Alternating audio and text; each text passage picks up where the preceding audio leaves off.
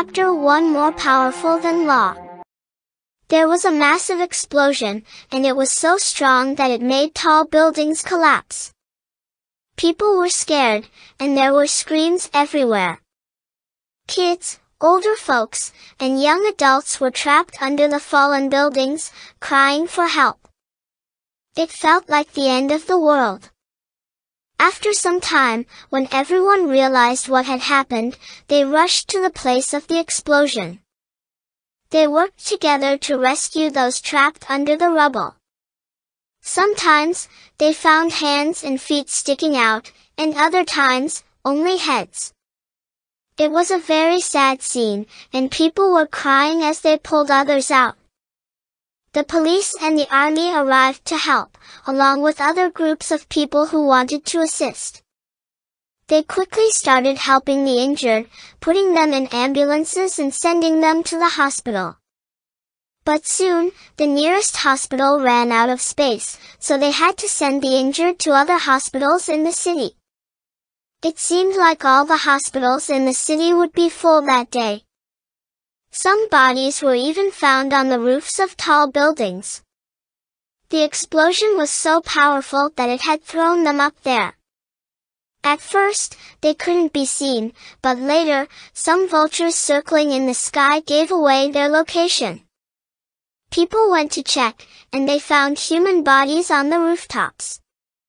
They immediately informed the police, and the authorities collected the bodies from the roofs. On the radio and TV, there were lots of scary news reports with loud sounds and scary words. Leaders and important people were on the screen, and they were sad too. They told everyone to stay calm and be thankful, and they promised that those causing trouble would be caught soon. After all those scary news reports, there was something different on TV. They talked about a cricket match between India and Pakistan. Zeeshan asked his father about the people causing explosions. "Dad, who are these people causing trouble?" Zeeshan wondered. His father replied, "These are bad people who want to harm our country, son." Zeeshan looked serious. "Dad, are they really powerful? More powerful than you?" His father smiled mysteriously, making Zeeshan curious. "Dad, why don't they have a special police unit to catch these bad people? Why do you have to do it?" "Son," his father explained, "it's my duty as a police officer to protect the people. We're trying our best to catch them." Zeeshan wasn't convinced. "Dad, it sounds like what they say on TV every day.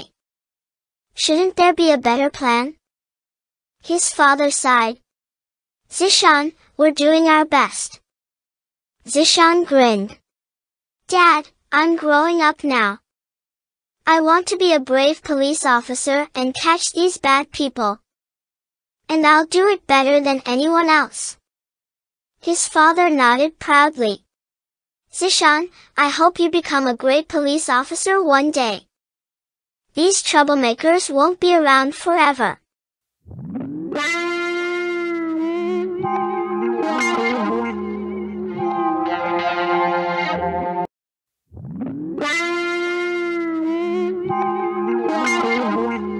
Chapter 2. Suspicious Activities. Zeeshan had been really worried for the past few days. Explosions were happening all over the country, in Peshawar, Rawalpindi, Quetta, and almost every city you could think of. Every night at 9 o'clock, he would sit in front of the TV, praying that there wouldn't be any news of explosions that day. And then, he would argue with his father, trying to understand why these explosions were happening and why the saboteurs responsible for them hadn't been caught yet. Zeeshan's father was a senior police officer, known for his bravery in dealing with criminals. He used to go after robbers who hid in the forests of Sindh, kidnapping people and demanding large ransoms for their release. Zeeshan remembered a day when his father had come to him and said, "Son, I want those robbers to kidnap you. It was all part of a well-thought-out plan. Zeeshan was trained, and the bandits did kidnap him. With Zeeshan's help, the police managed to find the bandits' hideout. Zeeshan's father's name was Imran, but most people called him Mr. Agha. He had recently been transferred from Karachi to Rawalpindi, where he now worked as a senior instructor at the police academy. He was a highly experienced police officer, and the government had hired him to train new police recruits. One day, some senior police officers came to Mr. Agha's house, and Zeeshan overheard them talking about their worries regarding the saboteurs. The situation was quite confusing, and Zeeshan couldn't make sense of it. He went to Mr. Agha for advice. The police had arrested some people they suspected of being saboteurs, but they were receiving recommendations from various sources to release them, claiming that they were not saboteurs but respected individuals. "What do you think, Mr. Agha?" asked the police officers. "Are the people we've arrested innocent, or are they saboteurs?" Inspector replied, "It's hard to say for sure right now. We haven't started the investigation yet, but we arrested them because they were involved in suspicious activities. The problem is, after every arrest, we start waiting for referrals and phone calls. The longer the delay, the slower the wheels of justice turn. We should prioritize the investigation immediately after an arrest so that we can determine if we've made a mistake. If we have, we should release the innocent person as soon as possible." Zeeshan listened quietly, realizing that the saboteurs had been caught, and now, his father would do everything in his power to ensure justice prevailed.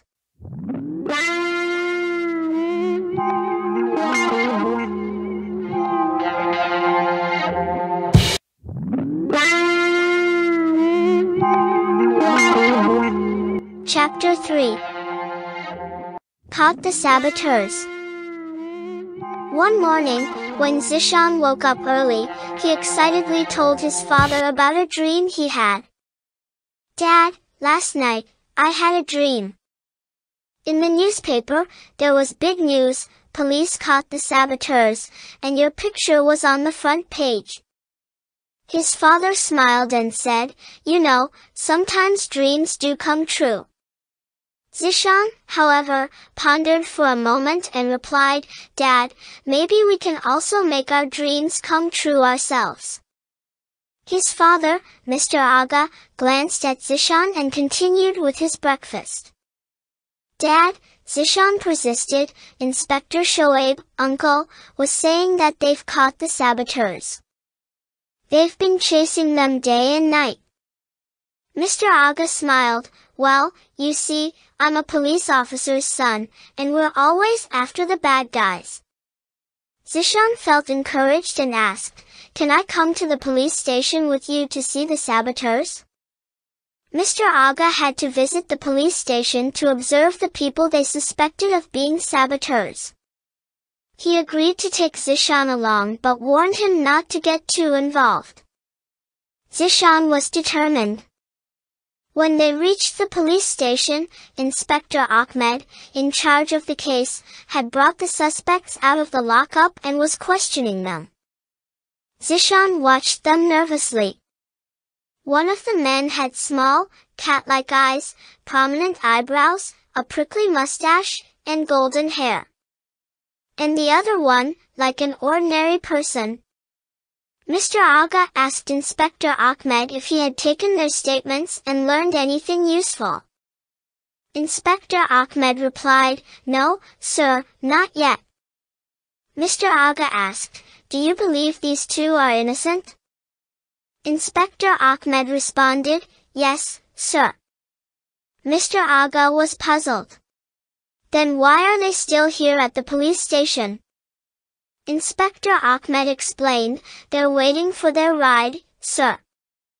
Mr. Agha decided to leave and walked out of the police station with Zeeshan.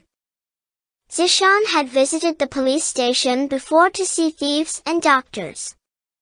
He couldn't resist asking his father. He asked his father that he did not ask the inspector whether he had taken the prints of both hands or not. Dad, did you ask Inspector if they've started a file on them? I have a feeling one of them might be connected to the saboteurs. Mr. Agha sighed. Zeeshan, we should let the police do their job. They know what they're doing. It's not right for us to interfere. Besides, I'm in the police academy now, and I need to maintain the appropriate boundaries. Zeeshan persisted, but, Dad, you've helped police officers before with their cases. If you allow me to talk myself, Zeeshan asked his father for such information. Come on, if you are stubborn, ask, but speak with distinction.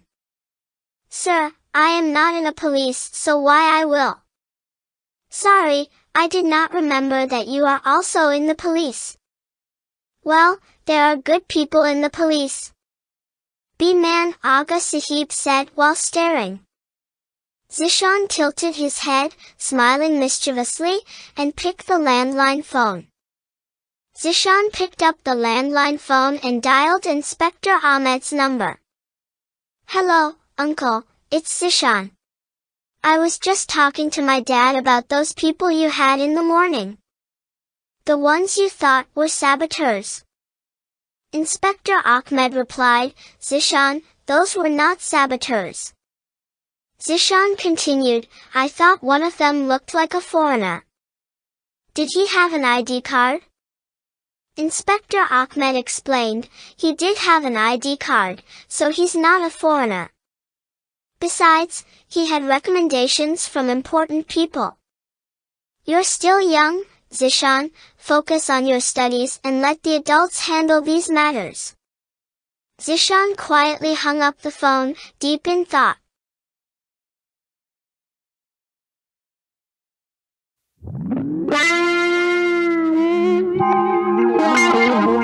Chapter 4 Missing Piece of a Perplexing Puzzle. As the sun dipped below the horizon, Zeeshan hopped on his freestyle bicycle for an evening ride. His mind was filled with questions about the enigmatic saboteurs wreaking havoc in his town. Could they ever be captured? He couldn't help but ponder this as he pedaled through the streets. Stopping at a shop in the nearby shopping center, Zeeshan treated himself to an ice cream. His worries lingered as he savored each bite. Just then, something unusual caught his eye, the same common man with cat eyes. Without hesitation, Zeeshan hopped back on his bicycle and tailed the peculiar car. It meandered through the parking lot before finally settling in one spot. Zeeshan, always prepared, whipped out a pencil and his trusty diary, noting down the car's license plate number. After securing his bicycle to the side, he followed the mysterious driver discreetly, curious to discover their destination. To his surprise, the man entered a supermarket and emerged with a bottle of perfume. Zeeshan couldn't help but recall the distinctive scent, Black Man. The irony didn't escape him, the man, despite being white, wore Black Man perfume. With his curiosity piqued, Zeeshan retraced his path on his bicycle, making his way back home. However, his journey took an unexpected turn when a motorcyclist collided with him at a crossroads. Both tumbled to the ground, but before Zeeshan could react, the motorcyclist rushed to his aid, apologizing profusely. Assured that Zeeshan was unharmed, the man straightened the boy's clothes and left with a warm smile, mounting his motorcycle and departing. Upon arriving home, Zeeshan made a startling discovery. His diary was missing from his pocket. He couldn't help but wonder whether the motorcyclist had taken it during the collision or if it had slipped away in the commotion. And then it hit him like a bolt of lightning. The motorcyclist was the very same man he had seen with the cat-eyed individual at the police station. A common man, but the missing piece of a perplexing puzzle.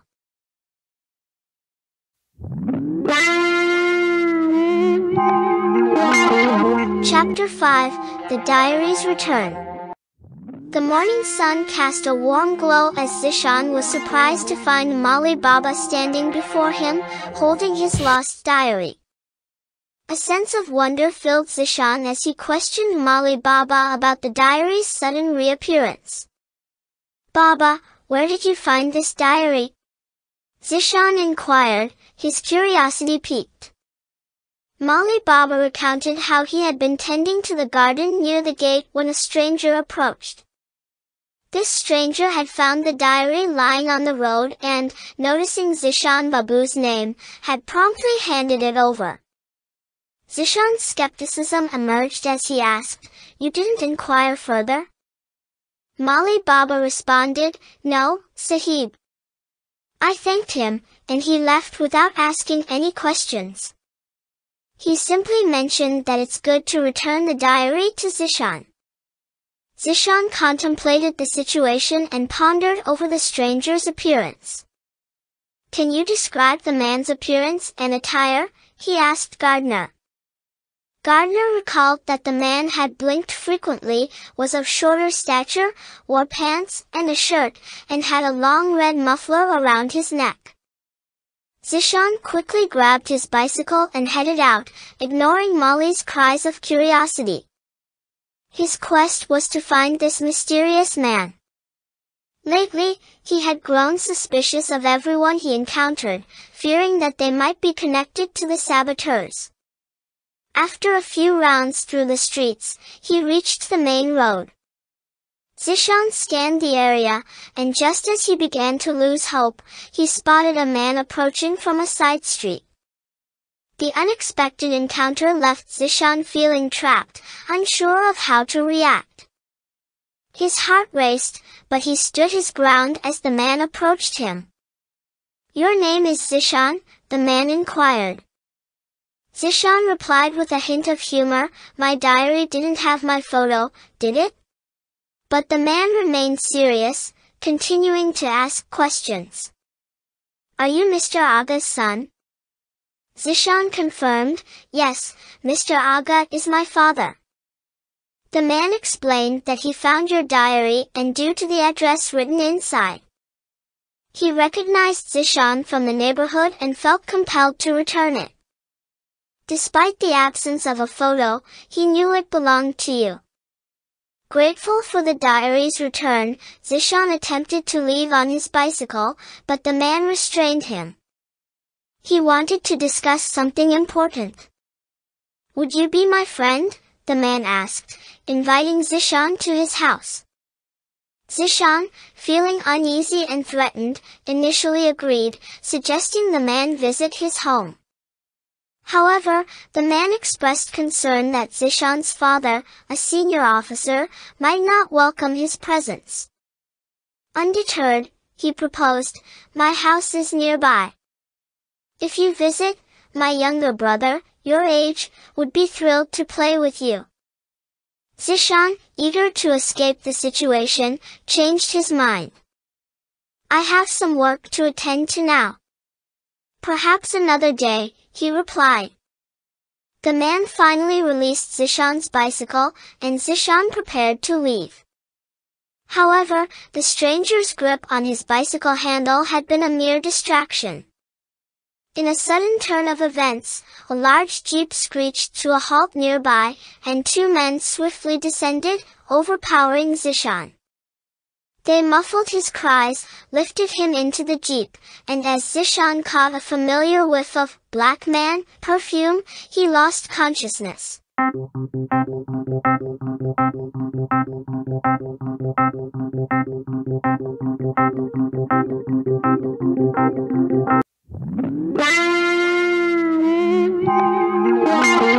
Chapter 6, The Mysterious Abduction. Mr. Agha's office phone rang, and it was an alarming call. Zeeshan had been missing since the morning. He had left the house on his bicycle, skipped lunch, and hadn't returned. Mr. Agha rushed home after hearing the news and sought details from Zeeshan's mother. Unfortunately, they had no information about his whereabouts. Gathering all the household servants, they learned that Gardner had some information. He mentioned a man who had returned Zeeshan's missing diary and how Zeeshan had left the house to follow this stranger. Mr. Agha asked Gardner for a detailed description of the man's appearance and called the police station. He ordered them to find the man matching Gardner's description immediately. A missing person report for Zeeshan was promptly filed at the police station. Given Mr. Agha's esteemed position within the police force, the disappearance of his son was a matter of great concern. It disrupted ongoing secret police operations. Despite the crisis, a secret meeting was scheduled at Mr. Agha's house. The authorities decided that the meeting would proceed as planned and not be postponed due to Zeeshan's abduction. The city's police force, along with undercover agents, scoured every inch of the city. Raids were conducted at various known hideouts, but Zeeshan remained elusive. Mr. Agha was fraught with worry, and Zeeshan's mother wept inconsolably. Agha tried to comfort her, reminding her of their roles as a police officer's family. He assured her that Zeeshan would be safe, but she couldn't help but imagine the worst every time the phone rang. Every call from the police brought no news of Zeeshan. Agha and his wife sat by the telephone, brainstorming possible scenarios and questioning why Zeeshan had been taken, if indeed he had been kidnapped. Then, the phone rang again, and Agha answered. After a brief conversation, he abruptly hung up and rushed to the main gate of the house. Zeeshan's bicycle was there, but there was no sign of Zeeshan himself. Agha Imran instructed that the bicycle not be touched and called the police. He ordered them to inspect the bicycle for any possible evidence, such as fingerprints, and report their findings. Agha Imran's conviction grew stronger. He believed that Zeeshan had been abducted by the saboteurs. They seemed to have prior knowledge of their secret operations. Mr. Agha realized that there might be a mole within their ranks. Back at the secret meeting, Zeeshan entered the house and was immediately approached by the security personnel. Mr. Agha embraced his son, and the police officers bombarded Zeeshan with questions. Zeeshan recounted his ordeal, beginning with the smell that had made him lose consciousness. He had awakened in a luxurious bedroom, which was anything but ordinary. He noted the absence of Pakistani goods and the presence of smuggled items. A satellite telephone allowed communication in an unknown language. Zeeshan couldn't recall any Urdu or English being spoken. As for the kidnappers' appearances, they were masked or wearing makeup, disguising their true identities. It seemed as though they hailed from different countries, all possessing Kalashnikov rifles. Some had black hair, while others had brown, and they sported various facial hairstyles. Zeeshan had kept certain observations to himself, believing that revealing too much could jeopardize his safety. He noted that the house was filled with disorderly decorations and foreign items. During the conversation, the telephone rang again. Mr. Agha quickly picked it up and activated a recording device. The entire room listened in on the conversation. The voice on the other end conveyed a chilling message. The kidnappers revealed that they could have blackmailed Agha but chose not to. They boasted of their power and the ability to make governments tremble. They held Zeeshan's welfare hostage and warned Agha to stay out of their way if he wanted his family to remain safe. The line abruptly disconnected, leaving Agha bewildered and anguished.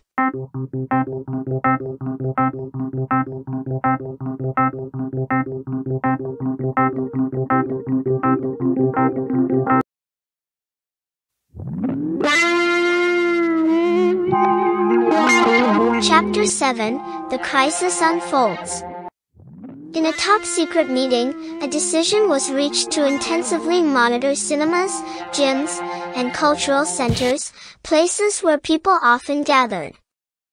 Just 2 days after this decision, a devastating bomb exploded during a massive public gathering in Lahore.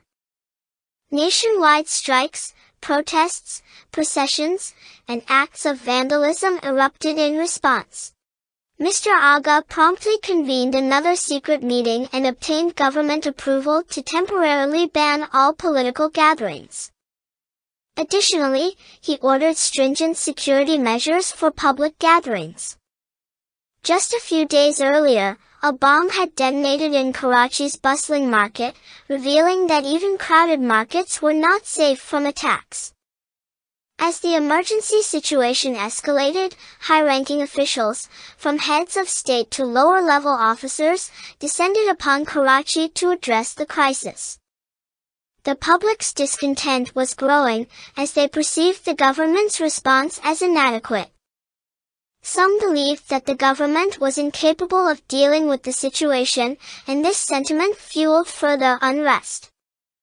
The wave of vandalism continued, and Mr. Agha expressed his concern to his officers, remarking that they had failed to anticipate the market explosion.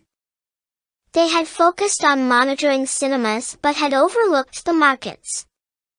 One senior officer requested permission to speak frankly, stating that their decisions seemed to reach the saboteurs.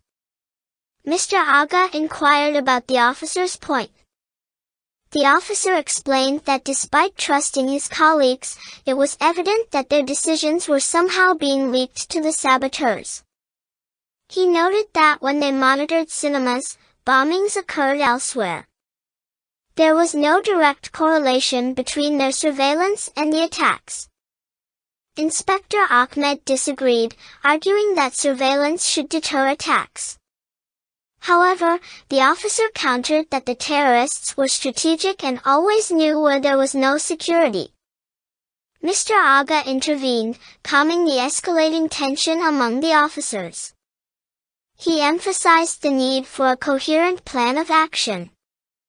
He urged them to devise individual master plans within a day, which would be discussed collectively to form a grand master plan.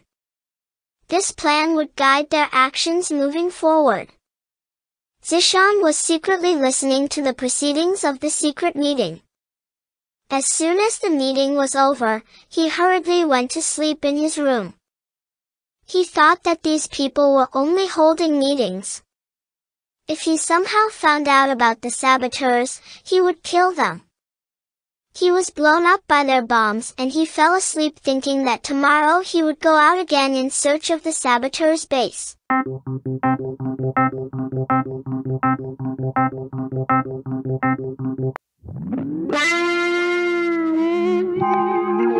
Chapter 8: Unmasking the Enemy. In the ongoing secret meetings, Inspector Javed suspected the presence of a spy within Mr. Agha's house, leaking information to the saboteurs. However, Inspector Siddiqui had a different theory. He believed that the saboteurs had planted a tiny transmitter or FM microphone within Mr. Agha's house to eavesdrop and relay information. To test this theory, they decided to move all future meetings to a different undisclosed location, away from Mr. Agha's house. The results were promising. However, the saboteurs adapted to this change in strategy. Instead of bombings, they began sowing the seeds of civil unrest, starting in Karachi. One morning during breakfast, Zeeshan confronted his father about the escalating situation. He showed his father the newspaper headlines, which depicted a grim state of affairs caused by these explosive incidents. Zeeshan expressed his concern and asked his father if they would take any action against these perpetrators. Mr. Agha, deeply troubled by the news, remained silent, offering no immediate response. Undeterred, Zeeshan sought answers from his mother as he continued reading the newspaper. The headlines narrated a harrowing story of violence. Shah Faisal colony in Karachi had been set ablaze, resulting in the destruction of over 100 houses and shops. The army had to intervene as the police struggled to control the situation. The newspaper reported that armed assailants had attacked Natha Khan Gata Zimpara and Shah Faisal colony at 4 o'clock in the morning. They ransacked homes, set fires, and unleashed violence upon the residents. Tragically, 11 people had lost their lives, and 60 others were injured. The attackers employed modern weapons and daggers in their assault. Despite the police and administration's eventual arrival, they failed to quell the chaos. Facing an escalating crisis, a curfew was imposed in the area, and the army was summoned to restore order. Witnesses and victims' families spoke to the media, detailing the horrors they had endured. They lamented the government's silence and the transformation of Shah Faisal colony into a disaster zone. Zeeshan, having finished reading the news, questioned his father's opinion on the police's role in this incident. Mr. Agha, overcome with anger, abruptly stood up, clutching his stick and donning his cap. He left the house with determination, his footsteps echoing with purpose.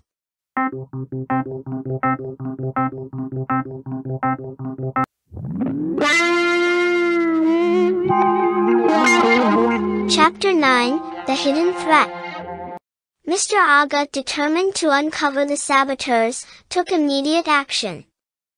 He assigned a team to closely monitor his employees and instructed another team to search every nook and cranny of his house for any hidden transmitters.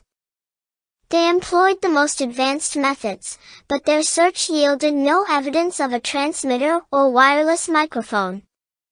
Meanwhile, Zeeshan returned home with a friend, Tariq, after hearing about the riots in Hyderabad and Karachi. His father expressed his concern, a mix of love and scolding, reminding Zeeshan not to stay out too long without informing the family. Mr. Agha emphasized the importance of communication. Zeeshan introduced Tariq, his schoolmate, to his father.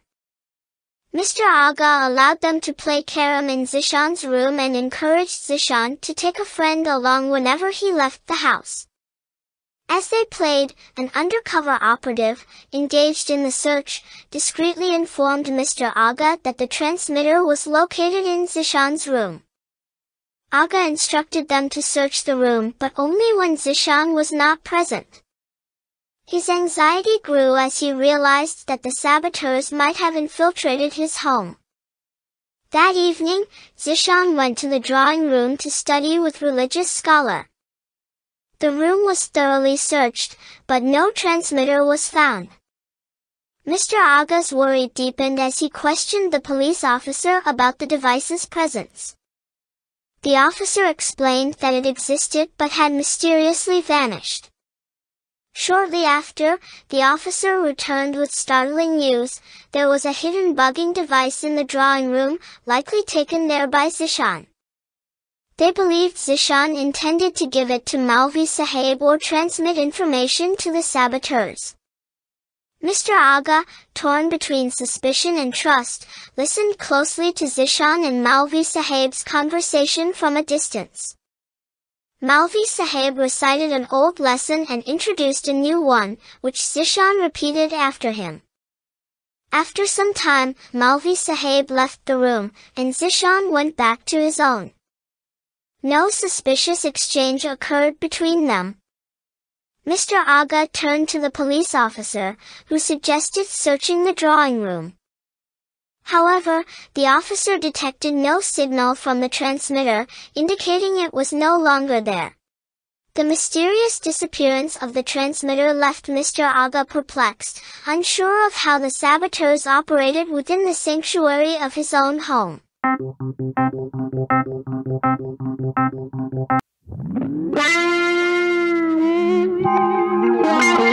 Chapter 10, Unveiling the Secret. Mr. Agha's concerns weighed heavily on his mind.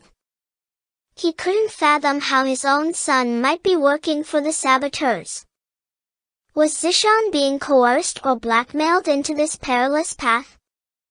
His suspicions were fueled by the fact that Zeeshan had seemingly become an expert at concealing the transmitter. Agha couldn't shake the idea that this might not be his real son but an impostor working for the saboteurs. He took immediate action, moving his important documents to a secure location and changing the meeting venue. One day, Agha's health deteriorated, and he was prescribed capsules. Lost in thought, he accidentally let one capsule stick to his palate before finally swallowing it. This accident sparked an idea. What if Zeeshan was unwittingly carrying a microtransmitter capsule inside him? Agha went straight to Zeeshan's room and communicated through written notes, signaling the need for secrecy. Zeeshan was surprised but complied. Agha inquired in writing if Zeeshan had a transmitter. Zeeshan, still in shock, wrote no. Agha had brought a device to check for transmitters and began scanning Zeeshan's body. His hunch was right, there was indeed a microtransmitter capsule hidden within Zeeshan's body.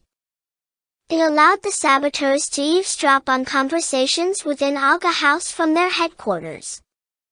Agha shared all the details with Zeeshan, assuring him that they were aware of the transmitter and needed his help to catch the saboteurs. Zeeshan conveyed his willingness to assist his father. Agha immediately summoned his trusted officers for a secret meeting, where he explained the situation. They made two crucial decisions. First, they would hold two types of meetings. One would take place outside the house in a secure location to discuss their original plan, while the second would be held at Agha's home, where Zeeshan would provide false information to the saboteurs, attempting to ensnare them. Additionally, they decided to place a pendant around Zeeshan's neck. This pendant served as an emergency button. If Zeeshan ever felt his life was in jeopardy or if he fell into the saboteur's trap, he could press the button. This would alert the police, who would not only rush to Zeeshan's aid but also trace the saboteurs through the pendant. Mr. Agha stressed that, at this point, Zeeshan was an integral part of their mission, and it was the collective national duty of all involved to protect him.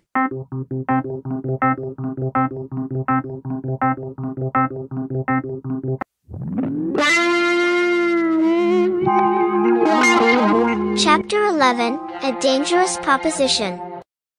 The country was ablaze with violence. Explosions rocked markets, leaving gruesome scenes of human carnage. Fratricide became disturbingly common. Banks fell prey to ruthless robbers, who brazenly stormed in during broad daylight, taking lives and money with them. Terrifying threats silenced those who considered reporting these crimes to the police, leaving the government oblivious to the extent of the chaos spreading across the nation. The saboteurs' ultimate goal was to stoke hatred among the country's various provinces, Sindhi, Punjabi, Balochi, Pathan, Mahajar, Kashmiri, pitting them against each other in a deadly game. Civil war seemed imminent, and the saboteurs intended to exploit this internal strife, aided by foreign support and numerous terrorist organizations. At the highest echelons of power, authorities were desperately searching for a solution. A strict order was issued to crack down on illegal weapons and punish those found in possession of them. On a Friday, after offering prayers at the city's Grand Mosque alongside his father, Zeeshan received permission to visit his friend Tariq's house, where they engaged in video games. Amid their gaming banter, Zeeshan mused, "Tariq, there should be a video game where the police battle saboteurs, and I'll top the leaderboard, eliminating every last one of them." Their playful mission to destroy saboteurs was interrupted when Tariq's servant informed them that Zeeshan had received a phone call. Zeeshan assumed it was from his mother or father, inquiring about his well-being.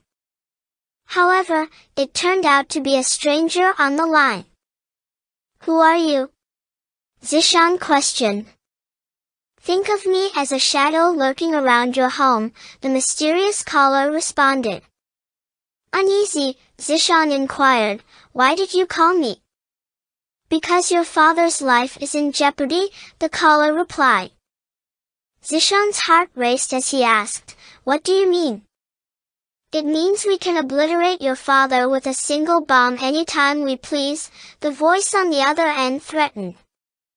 "You won't even find a trace of his body. If you wish to spare your father's life, do a simple task for us." Fear gripped Zeeshan. He struggled to speak, his body drenched in sweat. "What do you want?" "It's a minor task for you, a trifling one," the caller said. "There's a file in your father's room, containing a comprehensive plan to eradicate the saboteurs. Get us a photocopy of that file." "No, I can't do that," Zeeshan protested, his voice trembling. "Lower your voice," came the stern response. "You wouldn't want anyone overhearing our conversation. If you refuse, your father will meet his end tomorrow evening. This is your final chance. Steal that file and have it photocopied by tomorrow evening, near the photostat machine near your home. Otherwise, your father's lifeless body will arrive at your doorstep tomorrow evening." The call abruptly ended, leaving Zeeshan in turmoil. He hung up, returned to Tariq's house, and could barely focus.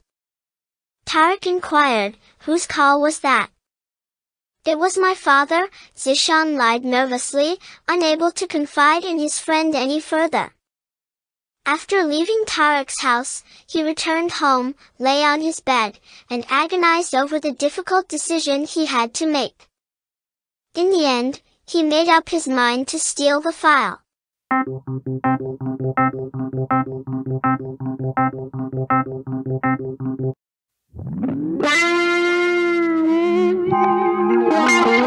Chapter 12: The Secret Base of the Saboteurs. Zeeshan embarked on his mission to find the file in his father's room, a mission filled with tension and danger. He scoured every nook and cranny, but the file was nowhere to be found. Perhaps his father had taken it with him. As he conducted his search, he stumbled upon a set of keys in one of the drawers. With these keys, Zeeshan gained access to more drawers and cupboards, intensifying his quest for the elusive file. He had to be cautious, constantly watching the door to ensure no one caught him. Mr. Agha had even placed a spy among the household employees, and Zeeshan couldn't risk his mother discovering him either. Fortunately, he noticed his mother engrossed in the kitchen, giving instructions to the cook. Zeeshan felt the urgency of his mission as he scanned the room. He was determined to avoid detection and prayed that no one would stumble upon him. Finally, his persistence paid off when he opened a drawer containing the coveted file. With a vigilant eye on the door, he swiftly retrieved the file, closed all the drawers, and returned to his room. His next challenge was to find a way to photocopy the file without arousing suspicion within his household. After careful planning and timing, Zeeshan managed to hide the file successfully and slip out of the house. The nearest photostat machine was located at a nearby general store. He entered the store and requested a copy of each page from the file. However, just as the first page was being photocopied, the ominous figure of Blackman Perfume entered the store. With his blonde hair, cat-like eyes, thorn-like mustache, and an enigmatic face that seemed foreign yet clad in Pakistani attire, he approached Zeeshan, striking up a conversation in Urdu. Although he struggled with the language, he managed quite well. Blackman Perfume personally collected all the copies while the original file was handed to Zeeshan, who recoiled from touching it. As the photocopying process concluded, he settled the bill himself and then beckoned Zeeshan to follow him. Zeeshan, his nerves strained but determined not to go with him at any cost, clutched his bicycle and made his way homeward. He discreetly returned the file to its rightful place and retreated to his room, lying on the bed as he contemplated his actions. Had he made the right choice, or had he made a terrible mistake? Zeeshan grappled with his inner turmoil, knowing that he needed to inform his father about the situation as soon as he returned home. He had acted out of necessity, believing that his actions were necessary to expedite measures against the saboteurs, preventing them from exploiting the grand plan. Zeeshan intended to confess to his father and let him decide the course of action. In the meantime, he pretended to visit his friend's house and enlisted Tariq's company. Together, they set off on their bicycles, their destination Sector Z. Zeeshan had a hunch that this sector held the secret headquarters of the saboteurs. He had previously ventured into this area, alone or with Tariq, examining the surroundings for clues. When he was kidnapped, he had noted certain signs in the vicinity, and now he was determined to turn his suspicions into concrete evidence. As they cycled through the streets of Sector Z, Zeeshan abruptly halted, gesturing for Tariq to do the same. They had reached a specific street where a red Jeep, belonging to Blackman Perfume, was parked within a large house. Zeeshan's heart raced with the realization that he might have discovered the secret base of the saboteurs.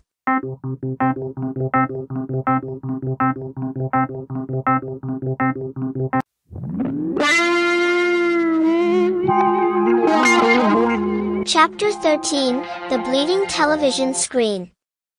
The news of the bomb explosion was once again gaining an important place in the television news. More than half of the news bulletin was full of bomb explosions, screams, dead bodies and bloodshed. Skyscrapers were razed to the ground.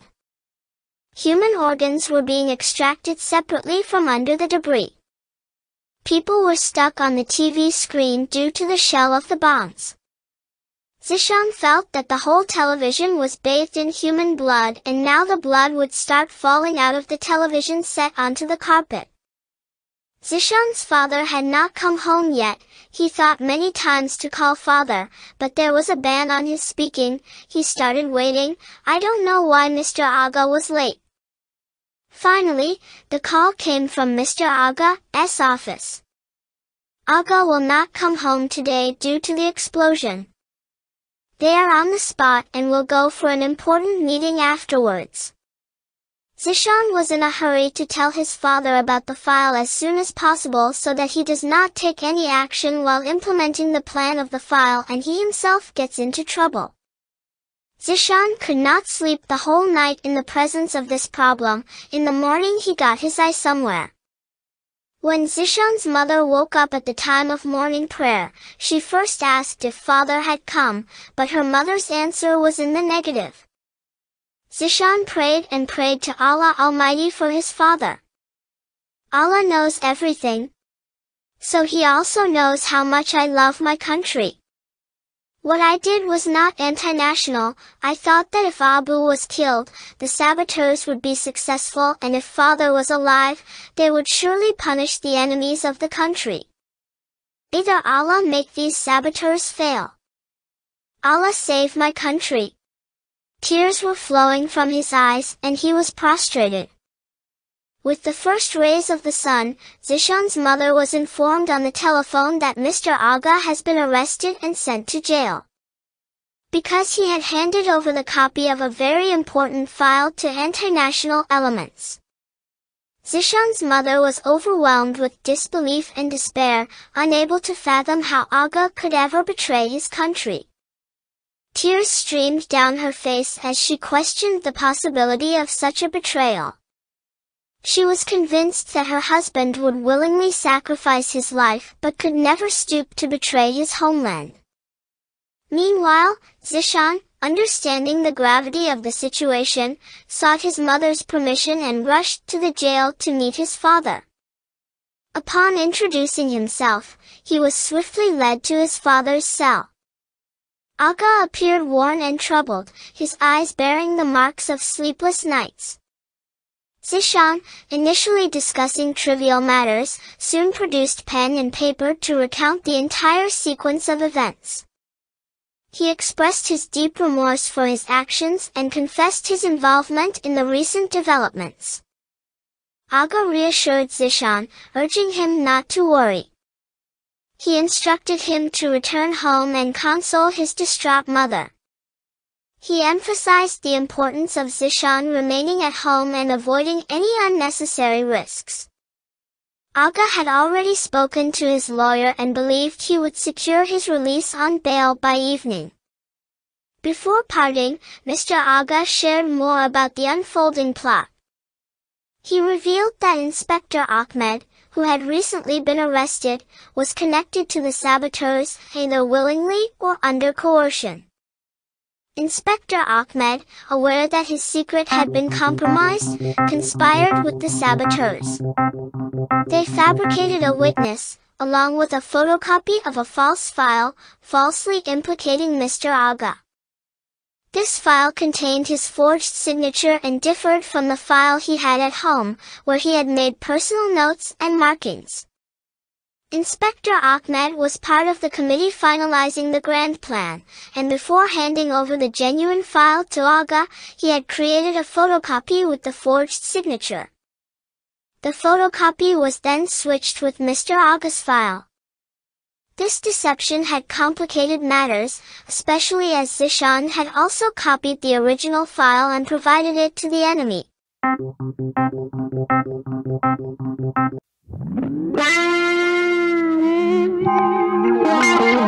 Chapter 14 Death Following You. Mr. Agha's lawyer reassured him, calling the matter trivial. He inquired if he could obtain the original file from Agha's house.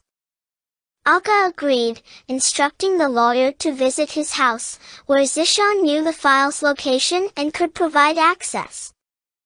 The lawyer promised to do his best to secure Mr. Agha's release, possibly even on the same day.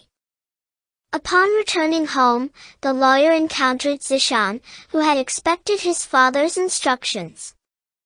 The lawyer introduced himself, and Zeeshan immediately recognized him.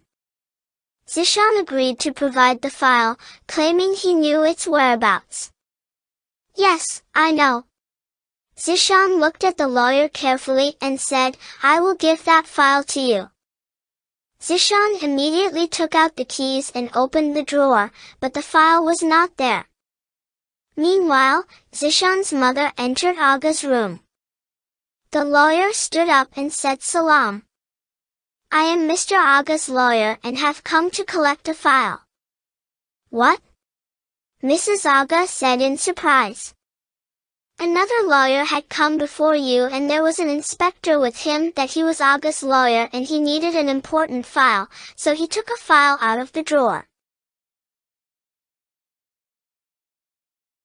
The entire country quaked with the thunderous explosions of bombs. Amidst the chaos and pandemonium, no one seemed to have a clue about what to do next.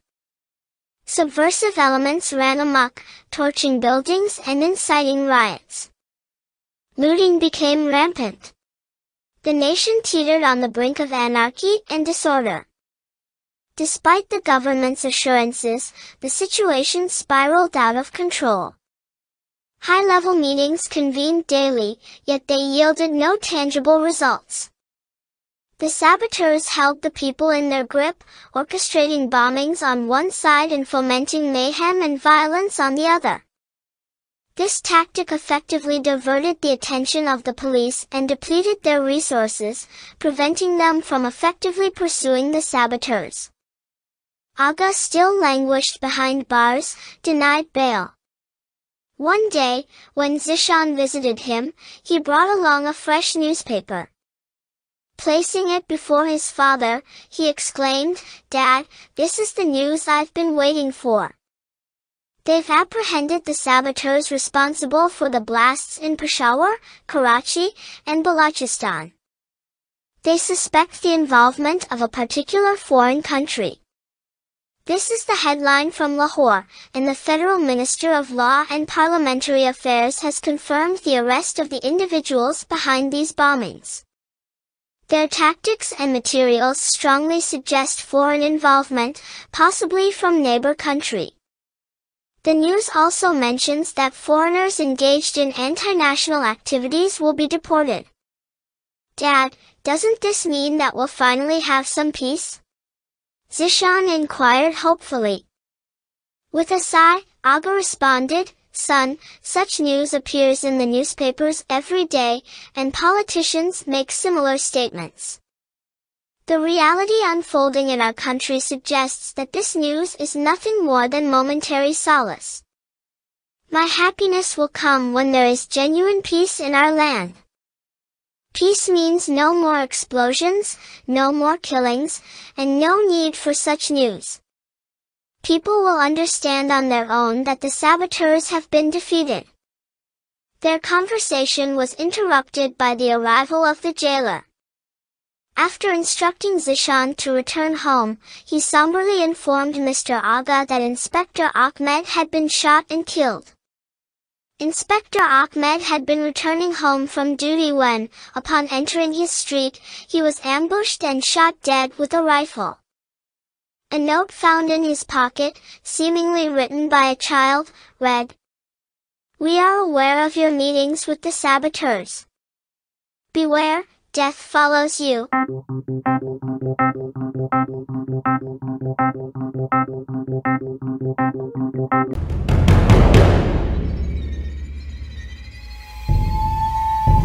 Chapter 15, Race Against Time. The following day, Mr. Agha Imran sent a message summoning Zeeshan and inquired about the letter found on Inspector Ahmed's body. He wanted to know if Zeeshan was somehow involved in the murder because the police were actively searching for the letter's author. Agha revealed to Zeeshan that he had learned that his handwriting matched the letters. And some police officers suspected that the writer had deliberately made the letter appear as if it were penned by a child. Zeeshan admitted to writing the letter but professed ignorance about the murder. He also disclosed that he and his friend Tariq had jointly sent letters to city dignitaries and top government officials, accusing Inspector Ahmed of collusion with the saboteurs. They believed that this information had led to Inspector Ahmed's arrest, making him a target for the saboteurs. Concerned, Zeeshan asked, What will happen now? Agha responded, Whatever is decreed by Allah. In every situation, one must be grateful to God. When a person knows he is innocent, he should have faith in Allah. Even if all the falsehoods in the world unite against the truth, they cannot prevail. Truth always triumphs. Later, in the evening, when the lawyer came to visit Mr. Agha, he delivered some good news. Congratulations, Mr. Agha. I've gathered substantial evidence against Inspector Ahmed. Numerous witnesses and clear evidence prove that he was involved with the saboteurs. Furthermore, after Inspector Ahmed's death, the witness who had testified against you recanted, fearing for his life. He now claims that those people will even kill him in jail. Mr. Agha, your bail will be granted as soon as the courts open tomorrow morning. Yet, despite the hopeful news, Agha couldn't shake off his worries about Zeeshan. He implored the jailer to arrange for him to meet Inspector Shoaib or speak to him over the phone. The jailer complied and called Inspector Shoaib, conveying Agha Imran's request to see him. Inspector Shoaib promptly arrived at the jail cell. I just wanted to talk to you about Zeeshan, Mr. Agha explained, his voice tinged with concern. Please ensure that he is safe. You know he was kidnapped by saboteurs before, and he wears a pendant with a transmitter. We also have a receiver to monitor his whereabouts and safety. If he's in danger, I want the police to be alerted." Inspector Shoaib nodded and agreed to keep a watchful eye on Zeeshan's pendant location. Not long after, Inspector Shoaib received a call. He was informed that Zeeshan and Tariq needed to be arrested. When he called Mr. Agha Imran to share this news, it left Agha feeling uneasy. "What do you intend to do?" he inquired. Inspector Shoaib hesitated for a moment before replying, "Sir, I was thinking of talking to you about it first. Arresting them won't be easy. I thought I'd explain the situation to you." Mr. Agha Imran, showing understanding, advised, "It's better if you keep them under your watch. Tell their families that I've called them over to my place for their safety. That should keep them safe. My bail should be granted tomorrow, and I hope that'll ease some of the worries I have about Zeeshan." Later in the evening, Inspector Shoaib received another call. This time, he learned that Zeeshan and Tariq had left their homes secretly, and their families were in the dark about their whereabouts. Mr. Agha Imran, concerned, told Inspector Shoaib, "I want to tell you something that I can't discuss over the phone. Come to see me immediately." Inspector Shoaib arrived shortly, and Agha Imran divulged to him the information provided by Zeeshan. According to Zeeshan, the saboteurs had a base in a house in Sector Z, containing a significant stash of currency, firearms, explosives, and vehicles used for attacks throughout the country. Agha Imran was convinced that Zeeshan and Tariq were somewhere near that house. He worried that Zeeshan might get caught up in a dangerous situation and advised Inspector Shoaib to immediately surround Sector Z and locate Zeeshan using the device information. He emphasized the importance of avoiding confrontations or damage to surrounding houses.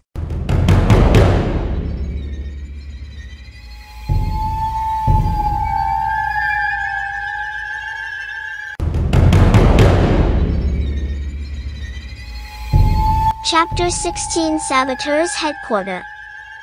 The night was shrouded in darkness as Tariq and Zeeshan cautiously observed the headquarters of the saboteurs.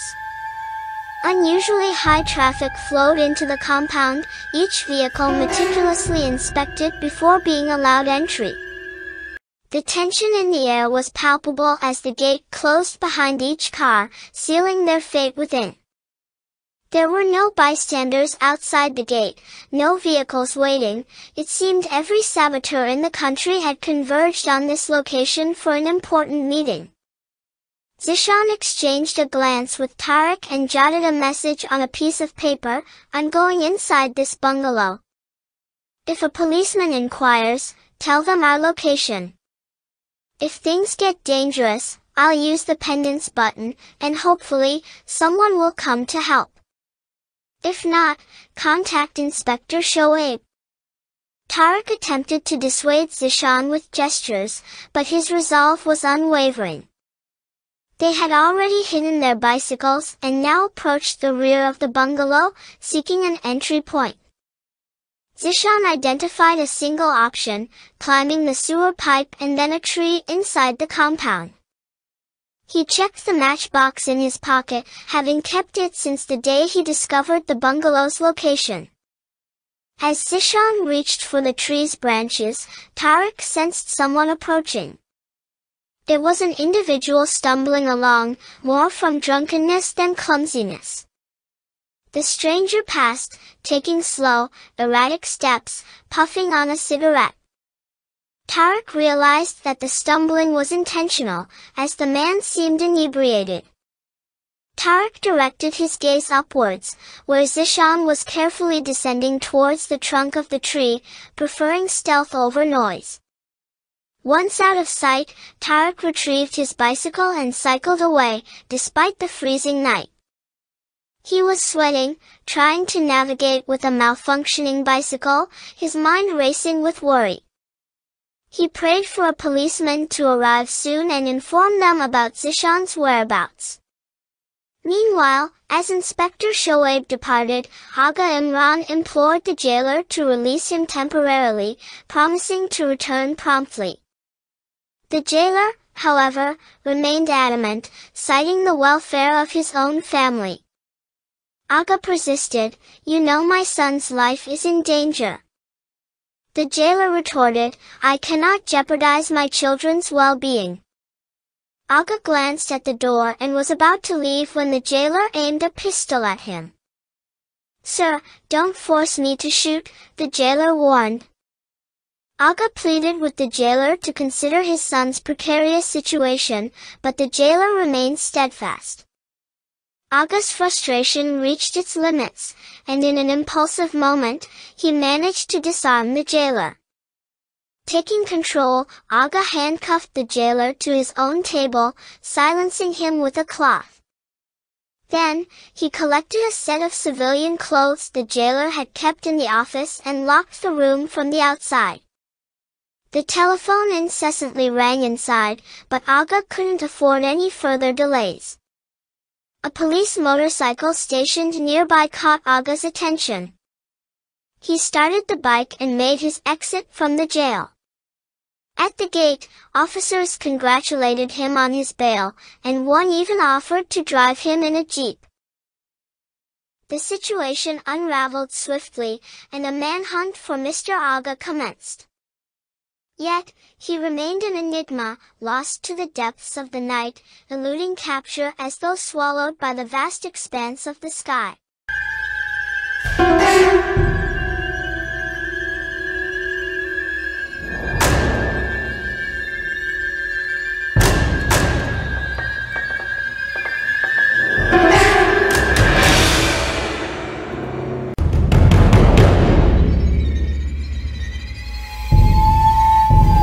Chapter 17, The Night of Unforeseen Courage. As Zeeshan's feet touched the ground, the menacing barks of the guard dogs echoed through the eerie silence of the night, sending shivers down his spine. He teetered on the edge of fear, a precipice where tears threatened to flow. But Zeeshan found his inner strength, and with a fervent prayer to Allah, he implored for courage and fortitude to confront these adversaries and save his father, while also purging his homeland of these saboteurs. His prayer seemed to summon an otherworldly strength, infusing his entire being with newfound determination. Zeeshan darted down a dimly lit corridor and slipped through an unlocked door. As he entered, the cacophony of canine uproar ceased, and he found himself in the company of shadowy figures brandishing Kalashnikovs. Startled, they scurried about, taking cover like bandits eluding the law. Zeeshan surveyed his surroundings and carefully charted a course, moving stealthily.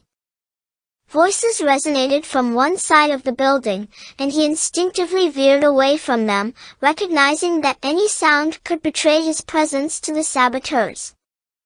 A daring notion crossed his mind: perhaps these malevolent individuals, congregated here, were unaware of the tracking device implanted within his body.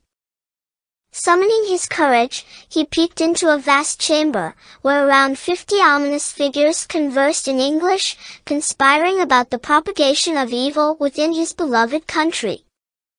They were plotting an assault from within. Among them were those who had undertaken missions in Pakistan after their success in Afghanistan, and others who had previously wreaked havoc in the former East Pakistan, now Bangladesh. Each of them boasted of their past exploits and triumphs, their boasts echoing through the chamber.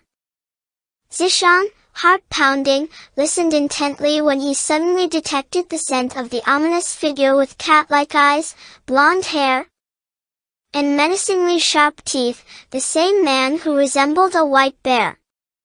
He was grinning, exuding an air of malevolence. Meanwhile, Inspector Shoaib traced the pendant's signal and reached Sector Z, parking his jeep near Tariq, who was still fussing over the bicycle chain. Tariq, upon seeing Inspector Shoaib, immediately embraced him, his eyes brimming with tears. "Uncle Zeeshan, what happened to Zeeshan?" Tariq implored. Inspector Shoaib consoled the distraught Tariq, explaining that Zeeshan had ventured inside the bungalow and had yet to return. Tariq had waited with bated breath, fearing the worst. "You've done your part, Tariq," Inspector Shoaib reassured him, summoning a police officer to escort Tariq home. "Remember, stay indoors. If you venture out, I'll have to take you to the police station." "Understood." "Okay, Uncle," Tariq replied, wiping away his tears. Inspector Shoaib swiftly communicated with the surrounding police units, maintaining secrecy about their movements and positions to avoid alerting the public. Just as he concluded his preparations, Agha arrived on a motorcycle, leaving Inspector Shoaib visibly surprised.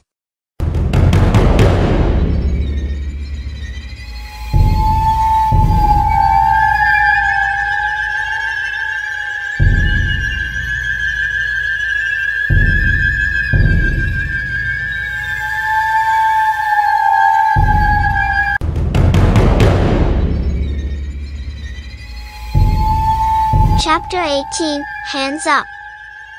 Agha Imran, determined as ever, insisted on entering the bungalow to assess the situation firsthand before taking action. After some deliberation, Inspector Shoaib agreed, ceding control of the operation to Mr. Agha. It was crucial to evacuate the nearby residents discreetly, ensuring the criminals couldn't escape amid chaos. Agha Imran carefully selected the best-trained police officers and led the charge into the bungalow. Inside, chaos unfolded.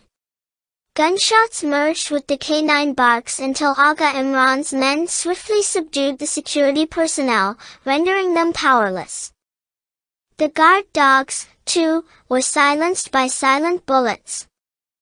Taking stock of the situation, Agha Imran realized the gravity of the ongoing meeting in the Grand Hall.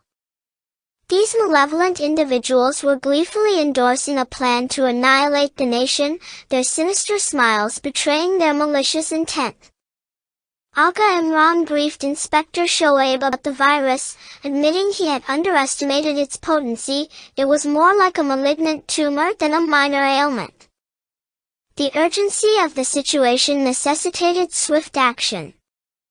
Agha Imran ordered Inspector Shoaib to have their forces encircle the bungalow, with a staggered entry approach to ensure no terrorists could escape. He emphasized the importance of placing key officers near the main gate. Agha Imran then directed his team to meticulously search every room within the ominous palace in their quest to find Zeeshan. As the officers fanned out, Agha Imran continued to coordinate, gradually wresting control from the security personnel monitoring the bungalow. His men secured the perimeter around the Grand Hall. Inside, an eerie silence blanketed the bungalow, with no shots fired. Suddenly, an ill-advised move led to a burst of gunfire from one corner, jolting everyone present.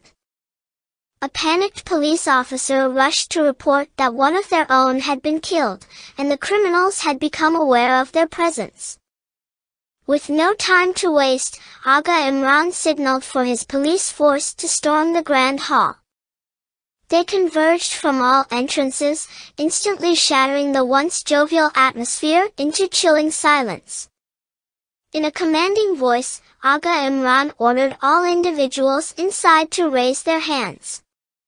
A shot rang out as one of the criminals defied Agha Imran's orders. Agha returned fire, sparking an exchange of bullets. The defiant assailant fell, but Mr. Agha, too, was wounded. Undeterred, Mr. Agha Imran stood resolutely, his voice laced with dread as he addressed the criminal with cat-like eyes, blonde hair, and sharp teeth. "Agha Imran, I told you not to obstruct us," he declared. The ominous figure retorted, questioning Agha Imran's unwavering commitment, suggesting it was the love for his son that had drawn him their midst. He claimed to possess Zeeshan, insinuating that a mere gesture could end his life. "Leave secretly while you still can," he advised. "You know that a transmitter has been hidden inside your son's body." "Yes, I know," replied Agha Imran. "We also knew that you knew, and that's why you used to talk to your son by writing on paper, but you probably don't know that a part of this capsule is also a powerful time bomb. And if I just press a button, after exactly 5 minutes, your son will be blown away.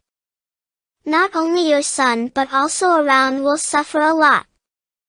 Agha Imran felt as if the bullet had hit him not in his arm but in his heart.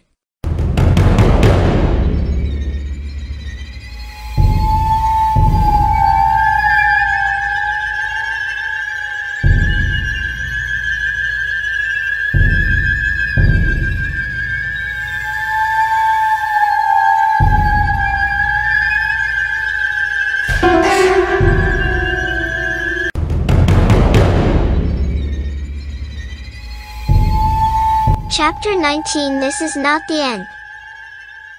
In a swift and calculated move, the man with cat eyes signaled to his security guard to retrieve Zeeshan. Moments later, the static-filled voice of the guard crackled over the walkie-talkie. "Boss! Zeeshan isn't here, and I've been captured by Mr. Agha's men." "What? Zeeshan isn't there?" The leader's tone turned sinister. "This means, Mr. Agha, that our negotiation time has come to an end. You may not realize it, but ending our dialogue signifies the end of a mighty force's conversation with a far weaker one.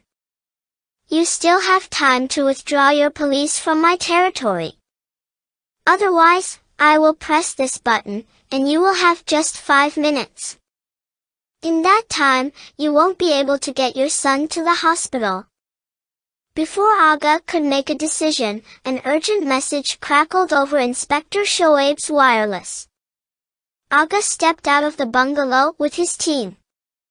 "It can't be," Agha muttered. "Sir, please hear me out," Inspector Shoaib implored. "Time is running out. Come to the main gate and listen." "All right, Mr. Agha," Inspector Shoaib continued, realizing the gravity of the situation. "I'm here. Your men are coming out quietly." As Agha exited the bungalow, the saboteur's accomplices swiftly retrieved their weapons, and the leader, the enigmatic white bear, couldn't help but laugh. Once Agha reached the main gate, he locked eyes with Inspector Shoaib. The atmosphere was tense, and the saboteurs were ready for their next move. The white bear-like figure barked orders, and the saboteurs unleashed a hail of gunfire toward the police officers from their fortified position inside the bungalow. Chaos ensued, and Inspector Shoaib's team scrambled for cover. As Agha Imran stood at the gate, contemplating his next move, he received a vital message from Inspector Shoaib. "Keep your composure," Inspector Shoaib advised, interpreting Agha's unspoken thoughts. "I was fully aware of what was happening inside. Zeeshan is safe, and I've already arranged for him to be taken to the hospital. You need to get there immediately." "All right, I'm on my way," Agha Imran replied, but with a determined resolve, he added, "No one will escape alive from that bungalow." As soon as Agha Imran departed for the hospital, Inspector Shoaib contemplated Zeeshan's daring actions inside the bungalow. He doubted anyone inside would survive the impending explosion. Upon reaching the hospital 5 minutes later, Agha Imran, his injuries still fresh, was trembling with worry, his thoughts consumed by Zeeshan. He approached the operating room and was relieved to see Zeeshan inside, sharing a moment of laughter with the doctor. Overcome with emotion, Agha embraced Zeeshan, tears streaming down his face like a child. Dr. Siddiqui immediately attended to Agha Imran's injuries, extracting the bullet from his arm and skillfully dressing the wound. After the necessary first aid, Dr. Siddiqui divulged the details of the capsule retrieved from Zeeshan's body. It was composed of 2 parts, a transmitter and a time bomb. They had managed to remove the capsule mere moments before it detonated. Agha Imran's relief was palpable. As the weight of the situation lifted, Zeeshan recounted his daring feats inside the bungalow. He had been locked in a room by the saboteurs, but through sheer determination, he had escaped by breaking a window. From there, he had explored the bungalow's interior, eventually finding his way to the basement. There, he stumbled upon a massive cache of weaponry, ammunition, and crates of dollars. With extraordinary resourcefulness, Zeeshan rigged an explosive device, ensuring that if they failed to evacuate in time, the burning fuse would reach the gunpowder pile.